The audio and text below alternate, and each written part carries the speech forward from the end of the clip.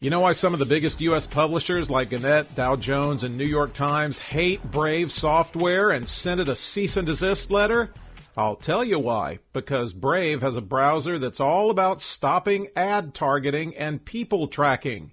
It just got $4.5 million more to keep working on it. Jack Marshall reports that founder Brendan Eich isn't waging a war on advertising or trying to hurt publishers' revenue. In fact, he says he's helping them because all this data is being shared, and that doesn't benefit anybody but the arbitrageurs. Brave intends to get ads in front of people, but in a more privacy-conscious way.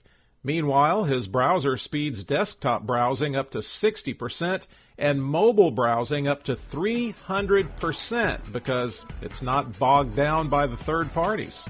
That's just one story. You can hear the whole podcast at MikeStiles.com.